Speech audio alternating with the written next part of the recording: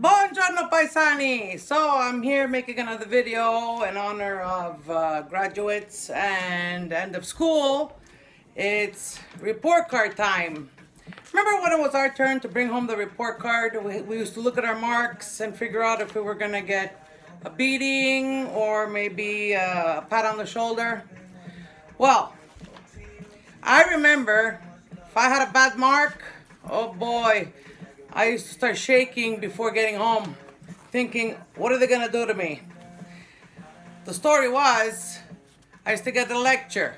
I used to look at the numbers and say, me, che scecco che sei? A che facevo tu in that classe? What were you doing in class? You're such a donkey. You only got a 50. You failed.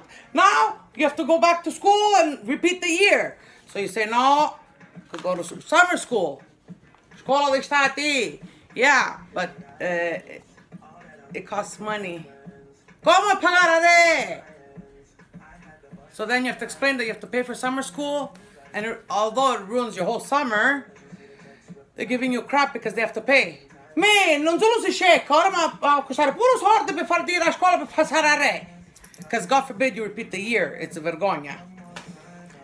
Today, kids come home, they really don't care. They give you the report card. Here, ma. Yeah, I need to go to summer school for math and French and English and history, and yeah, it's gonna cost $200 per course. So yeah, you gotta go register tomorrow, and you gotta bring me and pick me up. That's it. They know they're not gonna get shit on, but are they? We used to get a beating. We used to get our ears pulled. I remember, true story. Parent-teacher interviews. My biggest mistake. I told my mother once, brought her to school, and the teacher told her that I wasn't doing well because, of course, I was a class clown. She beat the crap out of me in front of the teacher. Every time the teacher would say a bad comment, pa!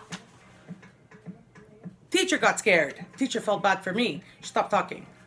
And that was the last time my mother came to parent-teacher interview.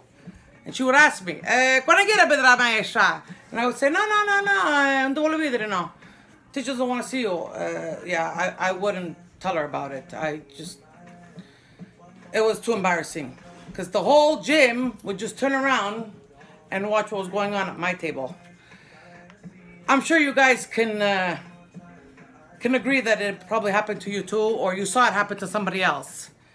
So that's it, guys. I hope you had a good laugh. And, well, it's my reality right now. I got a 14-year-old and an 11-year-old. That's life. In September, they're both going to be in high school. Povera mia. So, take care. Have a nice day. It's hump day. You're almost at the weekend.